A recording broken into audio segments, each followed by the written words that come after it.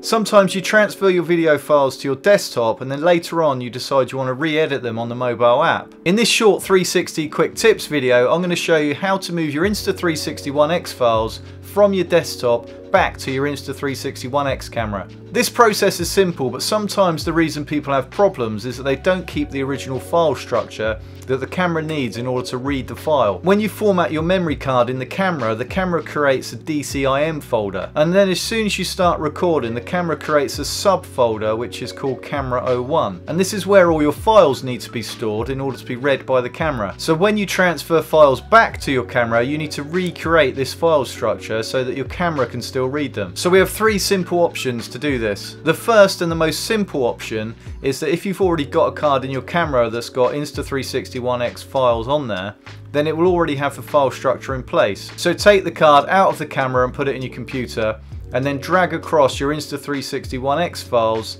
into the Camera 01 folder. And remember, for all these methods you have to drag across both files for each clip. So you're dragging across the file for the front camera and the back camera, which then makes up one 360 image. If you don't already have a memory card that you're using in the camera, then get a new memory card, put it in the Insta360 One X and format the memory card using the camera. When you format the card, it will create a DCIM folder, but it won't create the Camera 01 folder. But to create the Camera 01 folder, all we do is we take a photo or we record 5 seconds of video, and then that will automatically create a Camera 01 folder. Now repeat the process that we talked about just a minute ago. So take the card out of your camera and put it in your computer, and then drag across your Insta360 One X files into the Camera 01 folder. And the final method is that you put the memory card into your computer and you create the entire file structure from your computer. So you format the card, you then create the DCIM folder, and then you create a subfolder which is called Camera 01, and then you drag your Insta360 One X files, both files for each clip,